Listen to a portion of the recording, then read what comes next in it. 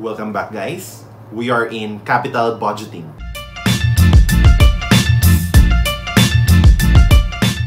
For this lecture, we are going to talk about a comprehensive case that would involve the calculation of the net present value and the internal rate of return. Let us proceed immediately to the case.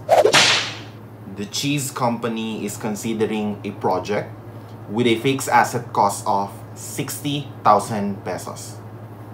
Net working capital needed for this project amounts to 10,000 pesos.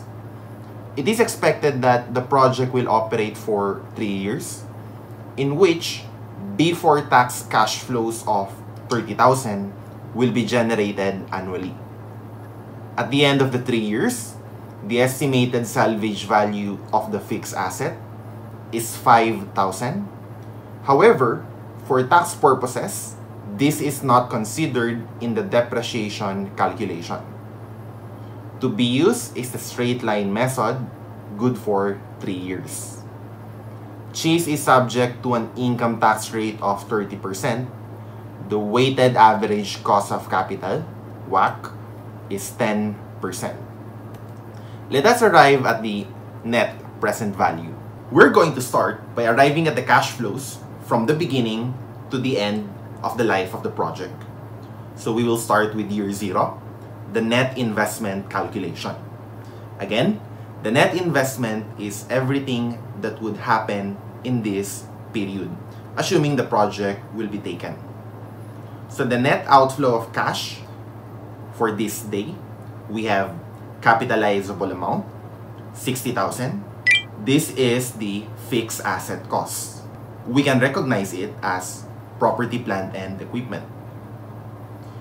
In addition to the outflow for the capitalizable amount, we're also going to have an increase in net working capital, 10,000 pesos. This has been fully discussed in our net investment calculation lecture. Again, this is the additional outflow that we need to make in order to kickstart the business. Say if we're operating a new branch, we would need inventory. Aside from the amounts that we pay for machines, we are also going to pay for additional inventory. That is the increase in net working capital. This is not a replacement of an asset, so no sales of all the equipment, and there are no other things that are expected to happen in year 0. That's now. So we would have a net investment of 70,000 pesos. Again, net investment is 70,000 pesos, the amount to be paid at the beginning. Let's now proceed to the annual after-tax cash flows. In year 1, we are expecting a 30,000 before-tax cash flow. We may now calculate the after-tax equivalent. 30,000 pesos times 1 minus the tax rate of 30%. This is the before-tax cash flows times 1 minus tax rate. Then remember to add the depreciation tax shield. So if the capitalizable amount is 60,000 pesos divided by 3 years, straight line depreciation, we would have a 20,000 peso annual depreciation.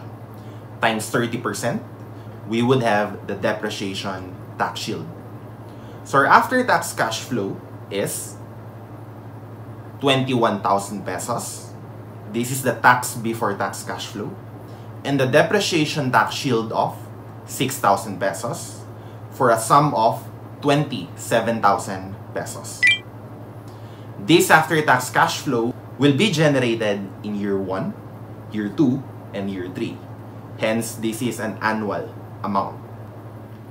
Now, we are going to the end of the project's life. Year 3 is the last year of operations. What other things can happen at the last year of operations? These are the following things that can happen.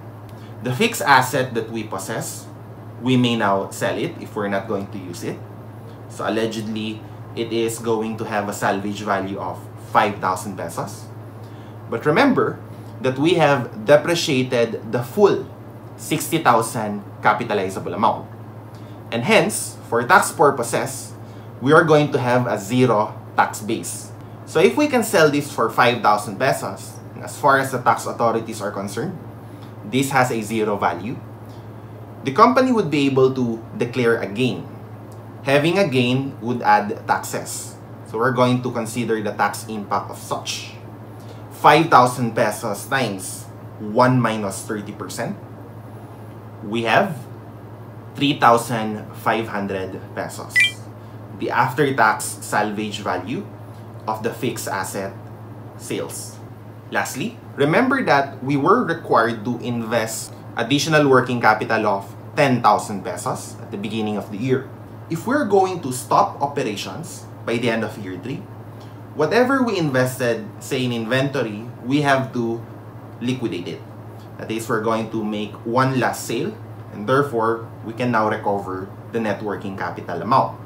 So we would be able to release or recover the 10,000 pesos net working capital. These are the cash flows relevant in our analysis. Then lastly, we're going to talk about the discount rate. Accordingly, the cost of capital is 10%. Since the cost of capital is 10%, we would say that the minimum rate of return in order for a project to be considered profitable would be 10%. Hence, this is the discount rate to be used. Also, we call this the hurdle rate.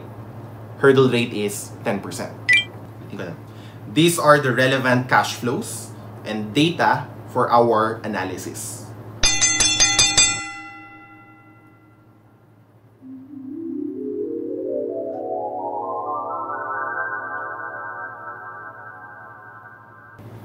We may now proceed with the discounting.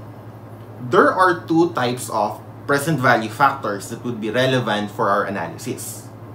That would be the 10% lump sum after 3 years for items that are going to happen once 3 years from now. And the present value factor for an annuity of 3 years, this would be relevant for the recurring cash flows every year for the next 3 years. So for 10%, we would have the following discount rates. For the lump sum PV factor after 3 years, 0.7513. For the present value of an annuity, 3 years, 2.4869.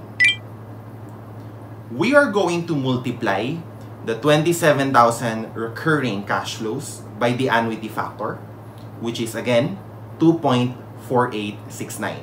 But for the salvage value of the fixed asset and the recovery of working capital, which would happen only once, that's after 3 years, we are going to multiply this by the lump sum PV factor, 0.7513. After doing the relevant calculations, we're going to have the following. That would give you a value of 77,288, the value of this project. Remember that the net investment was 70,000. 77,288 minus 70,000, we have a net present value of 7,288.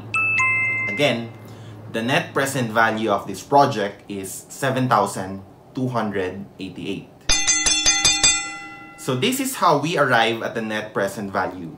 We simply look at the cash flows that are expected to happen from the beginning until the end, then affect the time value of money to the PV calculation.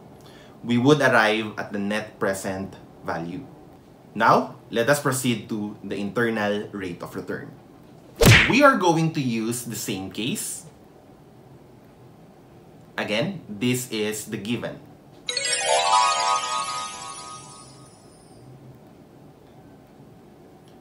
We already had an analysis of the cash flows. To review,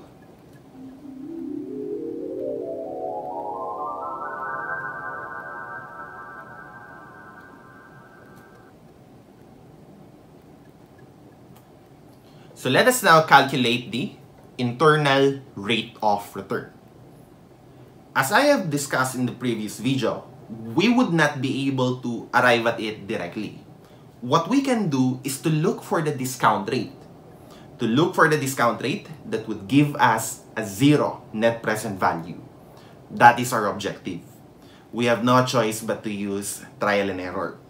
But if this is being asked in a multiple choice question, it would be easier for you. You just have to test all choices. For this case, let us have the following given. What could be the internal rate of return? Is it 14.42%? 15.42%? 16.42%? Or 17.42%?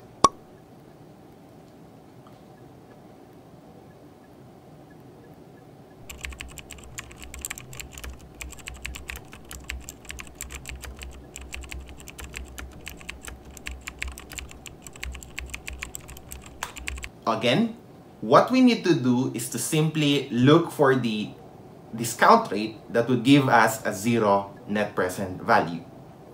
To answer the question, it's 15.42%. At the discount rate of 15.42%, we would have the following PV factors. For PV of lump sum, 3 years, 0.6504. For PV of annuity, 3 years, we have 2.2674. That would give us the following.